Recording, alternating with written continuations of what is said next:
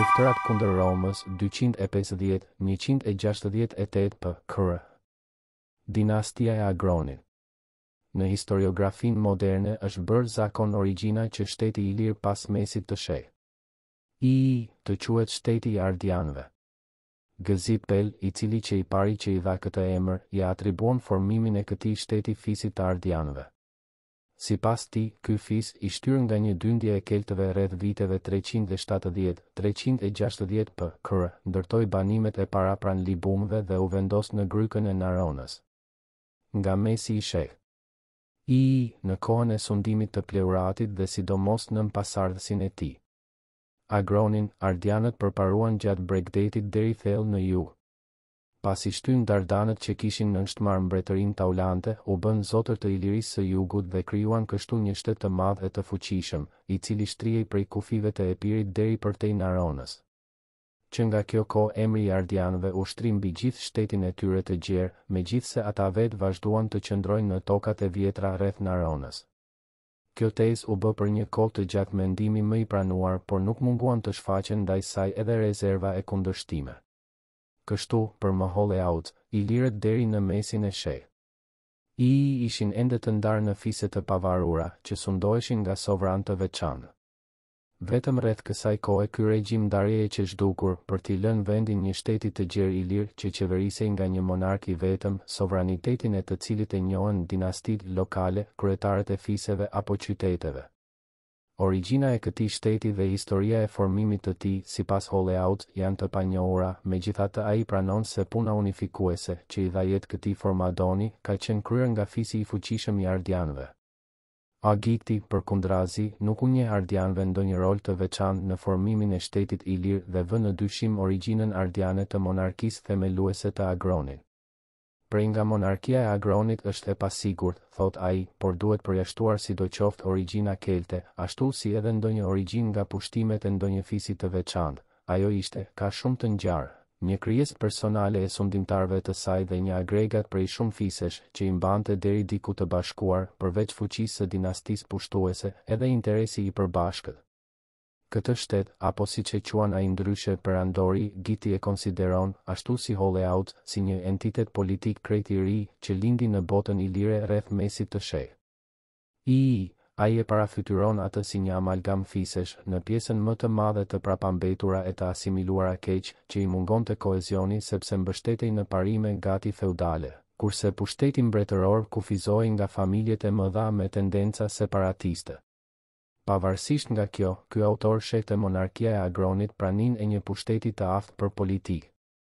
Me gjithë ndryshimet që paraqesin pikpamjet e mësipërme, ato bashkohen në vështrimin thelbësor të çështjes, formacioni politik për të cilin bëhet fjalë paraqitet si një shtet fisnor dhe si një vepër personale e një sundimtari, qoftë ky pleurati apo i biri i tij Agroni. Duke mos qenë në gjendje të kuptojnë se një rend shtetëror nuk mund të arrihet me anën e një bashkimi mekanik të fiseve. Zipeli dhe pasardhësit e tij nuk kanë mundur të zbulojnë karakterin e vërtetë të këtij shteti dhe bazën social-politike mbi të cilën ai mbështetej. Papazoglu, duke zhvilluar më tej një tezë të Droysenit, ka provuar kohët e fundit se mbretëria e Agronit ishte trashëgimtare dhe vazhduese e një tradite më të vjetër politike shtetërore në Iliri. Fillimet e kësaj tradite ajo i gjen, me të drejtë, diku në fundin e sheh. Qysh kur burimet bëjnë fjalë pa ndërprerje për një shtet ilir, sundimtarët e të cilit quhen mbretër të ilirëve. Ajo ka vënë në dukje nga ana tjetër se ardianët banonin më në jug se sa ka besuar Zipeli dhe përfshirja e tyre në përbërjen e shtetit ilir është kryer në drejtim të kundërt, nëpërmjet shtrirjes së këtij shteti në veri. Duke pranuar si të drejtë këtë tezë të Papazoglut, ne nuk pajtohemi me konceptin e paqartë të saj mbi shtetin. Në një vend tjetër kemi treguar se kjo traditë politike shtetërore që zbret deri tek Agroni buronte nga zhvillimi i hershëm i jetës qytetare në Iliri, e cila që nga fundi i sheh. Sidomos gjatë gjysmës së parë të sheh. Njeh lulëzimin e saj më të lartë dhe formon bazën ekonomike e politike të shtetit më të madh e më të fuqishëm që kanë njohur ndonjëherë ilirët. Në qoftë se në jetën politike të shtetit ilir nuk ka asnjë ndërprerje, dinastia e Agronit duhet të jetë e re dhe me origjinë veriore. midis saj dhe sundimtarëve të mëparshëm nuk mund të vendoset asnjë lidhje. Ka të ngjarë që aty nga mesi i sheh. Ose pak më parë, shteti i lirë të ketë njohur një periudhë trazirash të brendshme, hollësirat e të cilave nuk i dim. Nuk është çudi që zhvillimi i vrullshëm i qyteteve në veri të lumit madh, të mbetura jashtë konflikteve luftarake që prekën pjesën jugore të shtetit i lirë bashkë me qytetet e tij, të ketë ndryshuar raportin e forcave dhe të ketë ndikuar apo të jetë bërë bazë e ndryshimeve politike që pasqyrohen vetëm në ndryshimin e dinastisë sunduese dhe në shkëputjen e dy qyteteve të rëndësishme të Adriatikut lindor, Dyrahut dhe Apollonisë, nga shteti i lirë. Historia e shtetit i lirë në 60 vjetët e fundit të jetës së tij është kryesisht historia e luftërave kundër Romës. Ngjarjet që u zhvilluan në prag të këtyre luftërave janë vetëm një prelud i tyre. Megjithatë këto janë një dëshmi e rëndësishme për vendin që zinte ky shtet midis fuqive të tjera të Ballkanit dhe për rolin e tij historik në ngjarjet politike të kohës. Burimi më i rëndësishëm për këto luftëra është polibi. Vepra e tij përshkohet nga një tendenciozitet dhe subjektivizëm i theksuar, ku nuk fshihet simpatia ndaj Romës. Historia e ilirëve, ashtu sikurse në përgjithësi historia e kundërshtarëve politik të Romës, paraqitet e shtrembëruar dhe me ngjyrat më të zymta. Qëllimi kryesor i polibit është të justifikojë në këtë vepër pushtimet romake, të cilat ishin, sipas tij, të drejta të nevojshme dhe të dëshirueshme nga popullsitë vendase. Për polibin këto pushtime ishin të pashmangshme sepse fati i kishte caktuar Romës misionin të sundojë botën. Një pjesë e burimeve që ka përdorur polibi vjen nga fabi piktor dhe, siç është mendimi i përgjithshëm, ka karakter thjesht propagandistik. Burimet e tjera për këtë periudhë vijnë nga një tradicion i korruptuar rënd. Kjo vihet re në radhë të parë të Livi, i cili i kushton më tepër vëmendje efektit retorik sesa të vërtetës historike. Për hir të paraqitjes së bukur dhe tërheqëse të ngjarjeve, ai shpeshherë sakrifikon këtë të vërtetë. Tregimet e tij janë të veshura me petkun moralizues dhe në raste të tjera me hollësira fantastike. Shumë të pasigurta janë edhe njoftimet e shkrimtarëve të tjerë si Apjani e Diokasi, që paraqesin ritransmetime të cunguara dhe më tepër të pasakta të tradicionit të vjetër. Marrëdhëniet e shtetit i lirë me fqinjët. Aleanca me Maqedoninë. Në vitet 30 të sheh. Kr. Shteti i lirë kishte arritur kulmin e fuqisë së vet polibi thotë se Agroni, mbreti i lirëve dhe i biri i Pleuratit, kishte një fuqi detare dhe toksore shumë më të madhe nga ajo që kishin pasur mbretërit e mëparshëm të Ilirisë. Kufit e shtetit të tij përfshinin një trev të gjerë që nga Narona e deri në Aos me përjashtim të Dyrahut e Apollonisë. Qytetet e veriut, Lisi, Skodra, Ulcini e Rizoni, me limanet e gjiret e tyre të mbrojtura, strehonin flotën e fuqishme ilire dhe përbënin bazën e shtetit ilir. Ndër fqinjet e shtetit ilir vetëm mbretëria Dardane ishte në ngjitje, ndërsa vendet jugore jetonin ditë të vështira. Epiri, Maqedonia dhe Greqia ishin të kapërthyer nga luftërat e ashpra social-politike dhe rivaliteti midis tyre. Aty nga mesi i sheh. Pozita e Maqedonisë ishte lëkundur përsëri. Përpjekjet e Antigon Gonatës për të ruajtur hegemoninë e saj në Greqi nuk sollën rezultatet e pritura.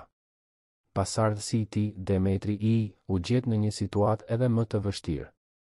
Lëvizja antimaqedone ishte forcuar, sepse më në fund dy lidhjet e mëdha greke, Ajoetole dhe Ahease, ishin bashkuar kundër Maqedonisë. Përmbysja e monarkisë në Epir viti 234 p.Kr. dhe dalja e këtij vendi nga aleanca me Maqedoninë për t'u bashkuar me koalicionin republikan antimaqedon e rëndoi edhe më shumë gjendjen, duke e ndryshuar raportin e forcave në dëm të Maqedonisë. Në vitin 231 p.Kr. Të dy lidhjet e shtuan presionin e tyre ushtarak mbi Maqedoninë, duke ndërhyrë me forca të armatosura kundër Akamanisë që gëzonte mbrojtjen e Maqedonisë. Pothuajse në të njëjtën kohë, një sulm i furishëm Dardan, i pavarur apo i koordinuar, këtë nuk e dim, shpërtheu mbi Maqedoninë nga veriu. I ndodhur ngushtë si rrallë ndonjëherë, Demetri kishte nevojë për aleat dhe këtë e gjeti te sundimtari i shtetit ilir, Agroni. Kushtet e marrëveshjes nuk i njohim. Versioni I polibit, që është edhe burimi I vetëm për këtë çështje, se Demetri ja mbushi mendjen Agronit me të holla për të ndihmuar qytetin Akaman, Medionin, I cili mbahej I rrethuar nga etolët, duket qartë se lidhet ngushtë me tendencën e tij për t'u rezervuar ilirëve një pozitë të padenjë. Ngjarjet konkrete që zhvillohen pas kësaj e sqarojnë shumë më mirë politikën e shtetit ilir si edhe domethënien e përmbajtjen e kësaj marrëveshjeje. Sidoqoftë, një aleancë midis Maqedonisë dhe Ilirisë që përfunduar dhe ajo I vinte këto dy shtete kundër koalicionit republikan në Greqi dhe kundër rrezikut që vinte prej tij. Ky rrezik që bërë realitet në Epir dhe mund të ndikonte keq edhe përtej kufive të tij. Ja cili që kuptimi I kësaj aleance, për hir të së cilës Maqedonia do të sakrifikonte, siç do ta shohim, disa nga interesat e saj në Epir dhe në brigjet e Jonit, për të kënaqur aspiratat ilire në këto anë. Përgatitjet për luftë. Roma filloi të përgatitej haptazi për luftë. Edhe mbretëresha ilire nga ana e saj nuk vonoi të marrë masa mbrojtëse. Më parë ajo u kujdes për forcimin e rendit të brendshëm dhe qetësoi fiset që qenë shkëputur pas sulmit Dardan. Por vëmendjen kryesore Teuta ia kushtoi sigurimit të Bregdetit. Ajo e dinte se në gjendjen e krijuar një pozitë me rëndësi zinin Isa në veri, Korkyra në jug dhe dy qytetet e mëdha të Bregdetit, Dyrahu e Apollonia. Ishte e qartë se këto ishin pikat më delikate që do të synonte armiku dhe zotërimi I tyre do të luante një rol të dorës së parë në fatet e luftës. Prandaj mbretëresha shpejtoi të vërë dorë mbi to. Isa u sulmua e para, por, meqense nuk u dorëzua, ilirët vendosën bllokadën e saj. Pak më vonë, në pranverë të vitit 229 p.k., një ekspeditë e madhe u vu në lëvizje njëkohësisht kundër Epidamnit dhe Korkyrës. Ndërsa shumica e flotës vazhdoi lundrimin drejt jugut, një pjesë e saj u ndal në Epidam. Orvatja për pushtimin e qytetit dështoi. Atëherë ilirët u tërhoqën në anijet e tyre dhe, pasi dolën në det të hapur, u bashkuan përsëri me forcat e tjera për të vazhduar lundrimin drejt Korkyrës. Sa po mbërritën këtu, forcat ilire zbarkuan dhe rrethuan qytetin. Korkyrasit e rrethuar kërkuan ndihmën e etolëve dhe të aheasve. Në të njëjtën kohë erdhën për të kërkuar ndihmë edhe delegat nga Epidamni dhe Apollonia. Kërkesa u mor parasysh. Flota e aheasve, prej 10 anijesh të mëdha lufte, nxitoi drejt Korkyrës. Ilirët, si morën dhe 7 anijet që u kishin dërguar Akarnanët sipas marrëveshjes, u dolën ahejve përpara. Ndeshja u zhvillua afër ishullit Paksos. Flota e aheasve u shpartallua, 4 anije u kapën dhe një e pestë u fundos, të tjerat u detyruan të sprapsen me shpejtësi për t'i shpëtuar fatit të parave. Lembet e lehta e të shpejta ilire vendosën fatin e kësaj betejë. Të përdorura me guxim me shkaftësi nga detarët ilir, ato triumfuan mbi anijet e rënda 4 e 5 rremëshe greke. Pas kësaj, Korkyra ju dorëzua ilirëve. Si morën në dorëzim qytetin, ilirët lanë këtu një gamizon nën komandën e Demeter Farit, kurse forcat kryesore u kthyen dhe bllokuan përsëri Epidamnin. Lufta e parë iliro-romake. Problemi I ndërhyrjes romake në Iliri ka qenë për historiografin një temë e preferuar rreth së cilës janë zhvilluar mjaft diskutime. Pikpamja më e përhapur dhe për një kohë të gjatë më e pranuara është se shkaku kryesor I kësaj ndërhyrjeje ka qenë pirateria ilire që I sillte dëme të rënda tregtisë italike. Duke përsëritur polibin, kjo ndërhyrje u paraqit si një konflikt që ju imponua senatit romak, në kundërshtim me vullnetin e tij për të frenuar veprimet e sundimtares mendjeleth ilire. Tezës që e shikonte ndërhyrjen romake si një pjesë të një plani për një ekspansion më të gjerë në lindje, ju kundërvu versioni se Roma, as në këtë kohë e as më parë, nuk ka pasur një politikë orientale. Më vonë kjo teori u përsërit dhe, në ditët tona, pasues të saj I atribuojnë monarkisë ardiane një rol organizues që I dha piraterisë ilire pamjen e një imperializmi fillestar dhe si pasojë bëri që zgjerimi ilir të ndeshet me interesat romake. Si qëndron puna në të vërtetë? A ishte pirateria ilire që çoi në konfliktin iliro-romak dhe që bëri të paevitueshme luftën, apo shkaqe të tjera më të thella? Pirateria lindi dhe u zhvillua tek ilirët, ashtu sikurse edhe te popujt e tjerë të mesdheut, në një stad të caktuar të zhvillimit të tyre historik. Burimet I përshkruajnë etruskët në gjysmën e dytë të sheh. Ivë si një popull që terrorizon lundrimin në Adriatik dhe në Egje, e tolët në sheh. I kishin gjithashtu një nam të keq si pirat. Edhe vetë romakët, pretenduesit e mbrojtjes së rendit, e kanë ushtruar piraterinë deri në prag të erës sonë. Ajo luajti një rol të dukshëm tek ilirët qysh nga fundi i sheh. Ky mendim pajtohet si me njoftimet e autorëve antik, ashtu edhe me vetë zhvillimin shoqëror e politik të ilirëve në këtë kohë. Pirateria është një fenomen i pandar i shoqërisë skllavopronare, që e shoqëron atë në forma të ndryshme gjatë gjithë ekzistencës së saj. Por veprimet e ilirëve që përshkruan Polibi dhe që kanë të bëjnë me ngjarjet në prag të konfliktit të armatosur me Romën, nuk kanë as pak karakter piratesk. Siç e pam, ato janë pjesë e politikës së shtetit ilir ndaj situatës së krijuar në Greqi. Prandaj përpjekja për t'i shpjeguar shkaqet e ndërhyrjes romake me anë të piraterisë ilire nuk është as pak e justifikueshme. Studiues të tjerë nuk kanë munguar të kërkojnë shkakun e luftës edhe te frika e zakonshme e romakëve ndaj fqinjit të fortë apo te nevoja e sigurimit nga rreziku i jashtëm. Por këto nuk mund të quhen shpjegime të drejta. Ndërhyrja e Romës lidhej në rastin konkret me rrezikun që paraqiste rritja e fuqisë ilire për të ardhmen e saj në kushtet e një Greqie të dobësuar nga luftërat e brendshme. Sa kohë që nëpërmjet këtyre luftërave Greqia dhe Maqedonia dobësonin njëra tjetrën, Roma, e cila ishte e interesuar për ruajtjen e status quo-s, nuk e ndjente nevojën të përzihej drejt për drejt në punët e shteteve të lindjes. Por tani që marrëdhëniet iliro-maqedone dhe ngjarjet e fundit në Greqi e Epir e kishin tronditur këtë gjendje, Roma nuk mund të rrinte e qetë. Sukseset në perëndim e kishin rritur oreksin e klasës sunduese skllavopronare romake dhe e kishin bërë më të fuqishme tendencën për të mos e ndarë sundimin e mesdheut me fuqi të tjera, kurse dalja e shtetit ilir në arenë i shkonte ndesh këtyre tendencave. Midis kontradiktave të thella që kishin pushtuar në këtë kohë botën mesdhetare, ato të shtetit ilir me Romën dolën në plan të parë dhe shkaktuan konfliktin e armatosur të vitit 229 p.k. Në të ardhmen këto kontradikta do të thellohen e shtrihen gjithnjë më në lindje, duke sjellë me vete konflikte të reja të armatosura. Paqja e vitit 228 p.k. dhe pasojat e luftës së parë. Ndërkaq, mbretëria ilire kishte filluar të shpërbëhej. Duke parë këtë gjendje, në pranverë të vitit 228 p.k., Teuta dërgoi përfaqësuesit e saj dhe përfundoi paqen me senatin. Kushtet e paqes qenë të rënda. Sipas Polibit, Teuta detyrohej t'u paguante romakëve një tribut të hiqte dorë nga pjesa më e madhe e Ilirisë duke mbajtur për vete vetëm pak vende dhe të mos lundronte në jug të Lisit me më shumë se 2 anije, por edhe këto të parmatosura. Të formuluara me terma kaq të përgjithshme, këto kushte janë bërë objekt i diskutimeve të shumta. Përpjekjet për të konkretizuar ndryshimet territoriale që i bëheshin mbretërisë ilire dhe për të përcaktuar gjendjen juridike të tokave të shkëputura kanë prurë në përfundime të ndryshme dhe, në ndonjë rast, në të tilla që kalojnë kufi. Është thënë, dhe për një kohë ky ka qenë mendim i pranuar, se romakët i ndan pushtimet e tyre në 2 pjesë. Në veri krijuan një shtet të vogël, Divaciteia, që përbëhej nga ishulli i Farit dhe disa toka të Bregdetit përballë.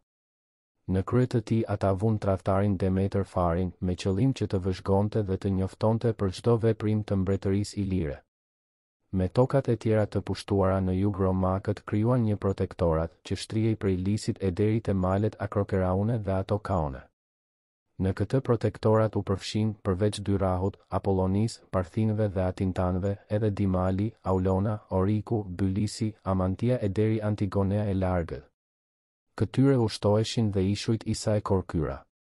Ndryshe nga kjo pikpamje, më realist paraqitet mendimi që kundërshton çdo teprim lidhur me të ashtu quajturin protektorat romak në Iliri. Me të drejtë është vënë në dukje se ai nuk ka përbërë kur një rrip të pandërprer toke, që nga Lisi e deri te bregu kontinental përballë Korkyrës, por ka qenë formuar, ashtu si e nënkupton Polibi dhe e shpreh Apjani, nga Apollonia. Dyrahu dhe teritoret e tyre, nga ishujt Korkyra dhe Isa dhe nga Parthinët e Atintanët, pa asnjë territor më tepër nga ato që ishin dorëzuar vetë Romës. Lisi, i cili në bazë të traktatit përbënte një kufi detar, nuk pranohet edhe si kufi toksor midis mbretërisë ilire dhe protektoratit romak. Duke u nisur nga kjo është shprehur mendimi se disa toka në jug të protektoratit mbetën përsëri nën varësinë e mbretërisë ilire, me gjithë vështirësitë që paraqiste kjo varësi për të qenë reale.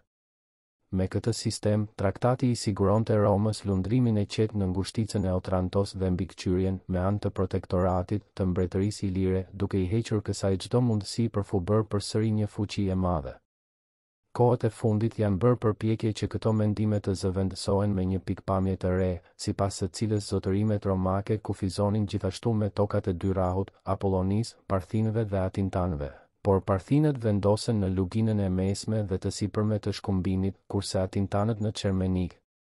Kështu protektorati ngushtohet, por shtrihet thellë në lindje. Rreth këtij, pastaj, vendosen një sër zonash të pavarura, që shërbejnë, sikurse na thuhet, si amortizator për zotërimet romake. Në veri të dy rahut deri në afërsi të Shkodrës vendoset zotërimi I Demetër Farit, që ndante protektoratin nga mbretëria ilire, në lindje zotërimet romake duke depërtuar thellë deri në burimet e Drinit të Zi, ndanin mbretërinë ardiane nga aleatët e saj Maqedon dhe bllokonin rrugën nga Maqedonia për në brigjet e Adriatikut, më poshtë Dasaretia që zinte territorin midis Devollit dhe Osumit. U bë gjithashtu një zonë e pavarur dhe formoi një amortizator tjetër ndaj Maqedonisë, më në fund në jug. Zona që hyri në varsinë e Romës përfundonte me territorin e Apollonisë, që takonte bregun e Vjosës, por nuk përfshinte Aulonën, Orikun, Bylisin dhe Amantien. Këto katër qytete formonin një grup të pavarur, neutral, me fjalë të tjera një amortizator tjetër ndaj lidhjes epirote. Është e pabesueshme që romakët të kenë projektuar dhe realizuar një sistem të tillë mbrojtës, të paktën në mënyrë kaq të ndërgjegjshme siç na paraqitet. Senatin nuk mund të akuzojmë për një politikë jo realiste. Shtete të tilla të vogla nuk mund të kishin një vlerë reale, sepse fuqitë që qëndronin pas këtyre të ashtu quajturve amortizator nuk do ta përfillnin këtë pengesë. Në fakt të gjitha sulmet që shpërthyen më vonë prej mbretërisë ilire apo Maqedonisë kundër zotërimeve romake, nuk dim të kenë ndeshur në pengesën e këtyre iloj shteteve dhe as dim që mbrojtja romake të jetë mbështetur në to. Duke pranuar si të drejtë mendimin që zotërimet romake në tokën ilire formoheshin nga dy rahu, Apollonia dhe Parthinët e Atintanët, mbetet sidoqoftë e paqartë shtrirja territoriale e këtyre zotërimeve. Përpjekjet për lokalizimin e Parthinëve dhe Atintanëve, që do të ndriçonin këtë çështje, nuk kanë dhënë gjithmonë rezultate të kënaqshme. Në qoftë se për Parthinët ka ardhur duke u saktësuar mendimi që ata, si banor të tokave në shpinë të dy rahut, shtriheshin prej Ardaksanit e deri në Aps, për Atintanët mendimet e studiuesve, siç e pam, ende nuk përkojnë 5771, megjithatë. Po fiqilirojmë këto mendime nga ndonjë interpretim jo I drejtë I burimeve dhe të lëmë mënjan si të dyshimta ato burime që I shtrin Atintanët deri në Dodonën e Largët apo në luginën e Drinos. Atëherë do të vërejmë se burimet kryesore e më të besueshme vendosin këtë popullsi në shpinë të Apollonisë në Mallakastrën e sotme. Kështu, Parthinët e Atintanët së bashku zinin gjithë bregdetin prej Ardaksanit e deri në Au me një shtrirje në lindje që përfshinte edhe brezin kodrinor të ultësirës bregdetare. Në këtë territor bënin pjesë një varg qytetesh ilire, midis të cilëve ka të ngjarë edhe Dimali, por jo Bylisi, që zinte skain më jugor. Me vënien në nësundimin e tyre të tokave më të rëndësishme të bregdetit, romakët asgjësuan kështu zotërimet e mbretërisë ilire në jug. Edhe në qoftë se në këto anë mbeti ndonjë zonë që nuk u përfshi në zotërimet romake, siç mund të ishte Bylisi me rrethin e afërt të tij, Dasaretia apo ndonjë zonë tjetër e brendshme malore, ato në fakt mbetën të shkëputura nga mbretëria ilire, me të cilën edhe më parë për vetë natyrën e shteteve antike, jo gjithmonë kishin lidhje të forta. Ka të ngjarë që ato të kenë mbetur pas kësaj si koinone të pavarura, siç është rasti I Bylisit, që na përmendet rreth kësaj kohe në burimet epigrafike. Analiza e pikave të traktatit na çon në përfundimin se Roma e reduktoi shtetin ilir në një mbretëri të vogël në veri të Lisit. Në jug ajo krijoi një zotërim të vetin që formohej nga dy rahu, Apollonia, Parthinët dhe Atintanët. Këtë zotërim ajo do ta përdorte si një bazë për të garantuar respektimin e traktatit dhe për të shtypur çdo përpjekje për rimëkëmbjen e shtetit ilir. Zotërimi I Demetër Farit përbënte gjithashtu një kundërpesh ndaj mbretërisë ilire në veri, kurse krahinat apo qytetet e tjera të jugut, që mbetën të shkëputura nga kjo mbretëri, u lanë të papërfillura me besimin që, si njësi të vogla, favorizonin pozitën e Romës në këto anë. Kushti që ndalonte lundrimin në jug të Lisit kishte për qëllim të kufizonte nga ana tjetër fuqinë detare të mbretërisë ilire dhe për këtë do të shërbenin në mënyrë të veçantë zotërimi i Isës dhe i Korkyrës. Kështu, me anë të këtij traktati Roma merrte të gjitha masat e mundshme për ta dobësuar shtetin ilir dhe për ta mbajtur atë nën kontroll, por jo për ta asgjësuar plotësisht. Në marrëdhëniet me Romën, mbretëria ilire mbeti, pas përfundimit të traktatit, një shtet tributar. Është thënë se tributi paguhej çdo vit, megjithse masa dhe mënyra e shlyerjes së tij në traktat nuk përcaktohen as pak. Gjendja juridike e qyteteve dhe e popullsive që u përfshin në zotërimet direkte të Romë nuk është gjithashtu e qartë. Marrja e tyre nën të ashtu quajturën mbrojtje nga ana e Romës çoi, me sa duket, në vendosjen e marrëdhënieve të klientelës. Ka shumë të ngjarë që këta të jenë konsideruar nga ana formale si soci të lidhur me raporte të një amicitia që u lejoi e drejta e një vetadministrimi të kufizuar. Por në fakt ata ishin të varurit e saj dhe si të tillë nuk mund të hynin në marrëdhënie të lira me shtetet e tjerë. Përveç kësaj, ata ishin të detyruar të pranonin në çdo kohë ushtritë romake dhe t'i fumizonin ato me kontingjente ndihmëse toksore e detare, siç ndodhi qysh në vitin e parë të pushtimit, në dimrin e vitit 229-28 p.k. dhe më vonë. E njëjta gjë mund të thuhet edhe për Demeter Farin, që u vu në shërbim të Romës, si dinasti varur i një zotërimi të vogël në ishullin e Farit dhe brigjet e Dalmatisë. Gjatë konfliktit, Maqedonia, Lidhja Epirote dhe Akamania kishin mbajtur një qëndrim që nuk pajtohej me detyrimet e tyre si aleat të shtetit ilir dhe me interesat e tyre politike në përgjithësi. Pse ndodhi kështu? Sado me rezerva ata kenë parë këta aleat rritjen e fuqisë ilire, dalja e Romës në brigjet lindore të Adriatikut nuk mund të ishte për ta më e mirë. Por nga ana tjetër nuk shohim, të paktën burimet nuk na e thonë, që krahas masave mbrojtëse me karakter ushtarak, shteti ilir të ketë marrë edhe masa për vënien në lëvizje të aleatëve të tij. Duket qartë që ilirët, ashtu edhe aleatët e tyre, nuk arritën fi përfundonin përgatitjet për t'i dalë përpara rrezikut që po I kërcënonte.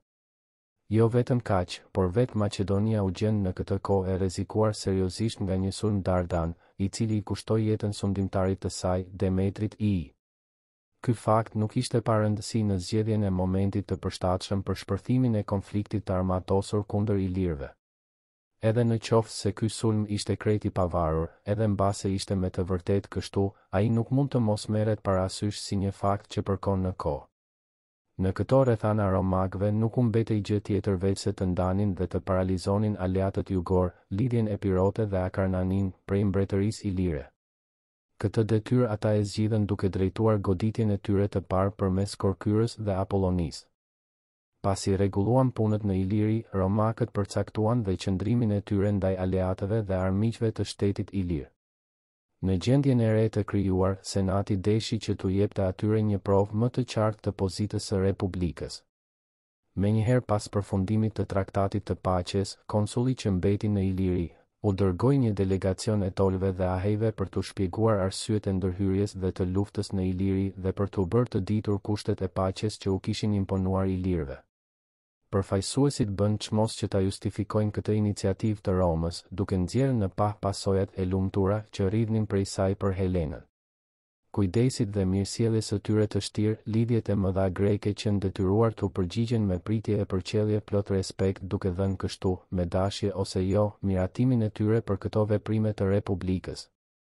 Më vonë delegatët vizituan edhe dy qytetet e mëdha tregtare, Korintin dhe Athinën, që përfaqësonin kundërshtarët më të vendosur të Maqedonisë dhe jo vetëm gjetën të njëjtën pritje, por, si asnjëherë më parë, u lejuan të merrnin pjesë në lojrat istmike.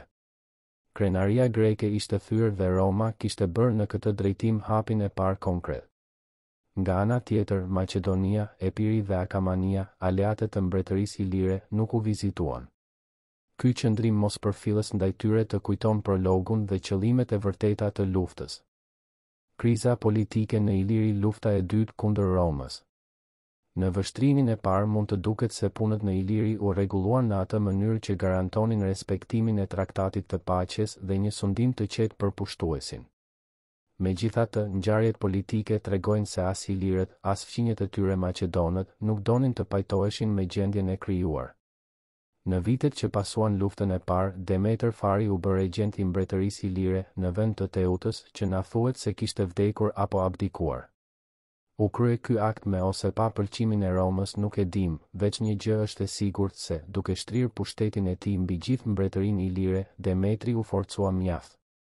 Nuk duhet përjashtuar që në këtë punë ai të ketë patur edhe përkrahjen e komandantit të njohur të Teutës, Skerdilaitit, me të cilin për një kohë do të bashkëpunoj. Pas vitit 225 p.k. Ose pak më vonë vihet re një largim i Demetrit nga misia me Romën, gjë që pasqyrohet në veprimet e pavarura të tij. Në vitin 223 p.k. e shohim atë të marrë pjesë në invadimin e Peloponezit si aleat i mbretit të Maqedonisë, Antigon Dosonit dhe, në vitin pasues, forcat ilire, të komanduara prej tij, luajtën një rol vendimtar në betejën e Selasisë.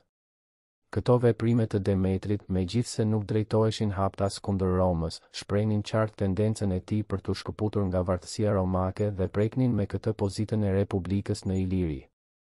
Është thënë se Demetri mundi të veprojë lirisht për shkak të moskujdesjes që treguan romakët ndaj ngjarjeve në lindje të Adriatikut, ose sepse ekzistonte një keqkuptim në përcaktimin e marrëdhënieve midis ilirëve dhe Republikës, që buronte nga mënyra e ndryshme e të menduarit dhe të kuptuarit të këtyre marrëdhënieve nga palët. Është gabim të hidhet poshtë vlerësimi që i bën Polibi situatës dhe të nëmbleftësohet ndikimi që patën ngjarjet në Itali dhe Greqi ndaj qëndrimit të Demetrit. Nuk ka dyshim se sulmi Gal dhe rreziku Kartagas lehtësuan veprimet e Dosonit në Greqi dhe përcaktuan pozitën e Demetrit. Para Romës së kërcënuar në perëndim, Demetri preferoi aleancën me Maqedoninë, që po riforcohej shpejt. Roma në fund të fundit nuk i kishte kënaqur ambicjet e tij pas luftës së parë, kurse ai tani donte të forconte pozitat e fituara si sundimtar i shtetit ilir, duke shfrytëzuar vështirësitë e Republikës. Senati e kuptoi atë që po ndodhte në Iliri dhe provoi ta frenonte Demetrin. E thiri në Rom sepse ishte bërë kryelart dhe i rënd, por pas kësaj ai u tregua edhe më i pabindur dhe u hodh në aksion të hapur kundër Romës. Në vitin 221 p.k. bëri për vete istrianët dhe së bashku me ta sulmoi anijet italike, kurse në 220 p.k. ndërmori veprime edhe më të guximshme, pushtoi disa nga qytetet e Ilirisë që ishin nën vartësinë e Romës dhe nxiti një kryengritje të atintanëve, rezultati së cilës që largimi i tyre prej romakëve. Më në fund, në përkrahje të veprimeve maqedone në Greqi, ai ndërmori së bashku me Skerdilaidin një ekspeditë detare kundër Pylosit në Meseni dhe këndej u hodh me anijet e tij kundër Cykladeve. Për shumë vite me radhë Roma nuk që në gjendje të merrte masa kundër Demetrit. Por sidoqoftë në vitet e fundit gjendja për të qenë e favorshme. Ajo ishte lehtësuar nga pesha e rëndë e luftës me Galët, kurse në Greqi, pas vdekjes së Antigon Dosonit, ishin reaktivizuar, jo pa nxitjen e saj, armiqtë e Maqedonisë, me shpresën se pasardhësi i tij, Filipi V, për moshën e re, nuk do të ishte në gjendje të mbante frenat e shtetit. Ndërsa Demetri po e forconte aleancën me pasardhësin e Dosonit, një e qarë u vërtetua në marrëdhëniet e tij me Skerdilaidin. Ajo u shfaq pas dështimit të sulmit kundër Pylosit, por shkaqet duhen kërkuar më thellë. Skerdilaidi nuk e ndoqi Demetrin në ekspeditën kundër Cykladeve dhe vendosi të kthehet me anijet e tij në Iliri. Rrugës u ndal në Naupak. Këtu, me ndërmjetësinë e mbretit të Athamanëve që e kishte të tijin, ai mori një vendim të papritur, u lidh me etolët dhe i ndihmoi në veprimet e tyre kundër aleatëve të Maqedonisë. Shenja të mospajtimit me politikën e Demetrit ishin shfaqur në Iliri edhe më parë. Forca ilire të kundërta me të kishin sulmuar Maqedoninë në kohën kur Demetri luftonte për krah Dosonit në Selasi dhe mbreti Maqedon që detyruar të kthehet me të shpejt për të shpëtuar vendin nga ky rrezik. Edhe më vonë Demetri që detyruar të merrte masa të rrepta ndaj kundërshtarëve që kishte në qytetet e Ilirisë e t'u dorëzonte pushtetin miqve të besuar. Tani që Skerdilaidi kishte marrë këtë vendim, Filipi V u detyrua të ndërhynte vetë për ta neutralizuar dhe në takimin që pati me të, mundi ta bindë që të largohej nga etolët me premtimin se do ta ndihmonte për të rregulluar punët e Ilirisë. Megjithse Skerdilaidi pranoi të lidhte aleancë me Filipin, marrëdhëniet me Maqedoninë nuk gjetën në vitet që pasuan terren të përshtatshëm për t'u zhvilluar e forcuar. Lufta e dytë. Veprimet e etolëve e kishin detyruar Filipin nga ana tjetër të shpallte këtyre luftë, por si përgjigje pati një kryengritje të kleomenistëve, miqtë e etolisë në Spartë. I tërhequr nga ngjarjet në Greqi, Filipi që detyruar të lërë mënjan telashet e Ilirisë dhe Demetri mbeti i vetmuar përballë Romës. Gjendja e turbullt në Iliri dhe Greqi i lejoi Senatit të ndërhyjë me forca të armatosura për të rivendosur autoritetin e tronditur në brigjet lindore të Adriatikut. Kjo i duhej Romës edhe për një arsye tjetër të rëndësishme. Në perëndim kishin filluar të bëheshin gjithnjë më të qarta shenjat e një konflikti të afërt me Kartagën. Në pranverë të vitit 219 p.k. Romakët zbritën për të dytën herë ushtritë e tyre në brigjet e Ilirisë. Këtë radhë ata e drejtuan goditjen kundër dy pikave më të rëndësishme të mbrojtjes së Demetrit, në jug kundër qytetit Dimale, kurse në veri kundër kryeqendrës së tij, Farit. Megjithse këto dy qendra ishin shumë të fortifikuara dhe me gjithë masat mbrojtëse që kishte marrë Demetri, Dimale nuk i qëndroi sulmit romak veç se një javë, kurse Fari ra shumë shpejt si rezultat i një dredhje taktike dhe konsulli e shkatërroi krejt qytetin. Demetri mundi të shpëtoi duke u larguar fshehurazi me një anije të vogël dhe arriti te Filipi, ku qëndroi deri në fund të jetës së tij si këshilltar i keq i mbretit të Maqedonisë. Polibi na thotë se, pas kësaj, konsulli pushtoi dhe krahinat të tjera të Ilirisë dhe i rregulloi punët si deshi vetë. Ky pohim mbetet vetëm një deklaratë e thjeshtë, sepse po ky autor e përmend Skerdilaidin ende të pavarur në veprimet e tij dhe aleat të Filipit në vitin 218 p.k. Me sa mund të gjykojmë prej Apjanit, vetëm Pineu ju nënshtrua romakëve dhe nënshkroi me ta marrëveshje e traktate të dyta, kurse Skerdilaidin ata nuk e prekën. Megjithse edhe ai kishte shkelur traktatin e vitit 228, Polibi na thotë se, pas kësaj, konsulli pushtoi dhe krahinat të tjera të Ilirisë dhe i rregulloi punët si deshi vetë. Ky pohim mbetet vetëm një deklaratë e thjeshtë, sepse po ky autor e përmend Skerdilaidin ende të pavarur në veprimet e tij dhe aleat të Filipit në vitin 218 p.k. Me sa mund të gjykojmë prej Apjanit, vetëm Pineu ju nënshtrua romakëve dhe nënshkroi me ta marrëveshje e traktate të dyta, kurse Skerdilaidin ata nuk e prekën, megjithse edhe ai kishte shkelur traktatin e vitit 228 p.k. në Iliri. Lufta e tretë kundër Romës. Pasi fitoi luftën e dytë me Maqedoninë, Roma u kujdes të forconte pozitat e saj në Greqi dhe të zinte këtu vendin e Maqedonisë. Për fija arritur qëllimit, ajo shfrytëzoi me mjeshtëri kontradiktat që ekzistonin midis shteteve greke, duke përkrahur lidhjen e Ahes, asgjësoi lëvizjen e Nabisit në Spartë, më pas u dha fund pretendimeve të lidhjes etole për hegemonin në Greqi dhe, njëherësh me këtë, u preu rrugën synimeve të Antiout të Sirisë mbi këtë vend. Në këto ngjarje mbretëria e dobët ilire, e varur dhe e lidhur me detyrime ndaj Romës, vepron si aleate e saj. Pleurati që detyruar të dërgonte flotën e tij kundër brigjeve të Greqisë dhe të ndihmonte me këtë përfitoren romake mbi etolët në vitin 189 p.k. Edhe Filipi vëmori anën e romakëve, ai ndihmoi ata kundër Nabisit dhe më pas edhe në luftën kundër etolëve dhe Antioll. Duke u përzier me këtë luftë, Filipi shpresonte të përmirësonte pozitat e tij dhe u mundua t'i kthejë Maqedonisë një pjesë të tokave të humbura, por romakët e detyruan të tërhiqet në kufit e vitit 196 p.k., duke i dhënë të kuptonte se nuk kishin ndërmend të ndanin me të pozitat e fituara në Greqi. Interesat e Maqedonisë u ndeshën përsëri me politikën agresive të Romës. Filloi një periudhë e re marrëdhëniesh të ndera, që çoi dalë në konfliktin e fundit të armatosur midis tyre. Përgatitjet për luftë gëlltitën për shumë vite me radhë burimet më të rëndësishme ekonomike dhe ngritën në këmbë forca të mëdha ushtarake. Lufta e ashpër politike, për të bërë aleat dhe përkrahës, e shtriu konfliktin mbi një zonë të gjerë të Ballkanit dhe të lindjes. Shtetet e kësaj zone dhe shtresat e ndryshme shoqërore u tërhoqën në konflikt sipas interesave të tyre politike e sociale.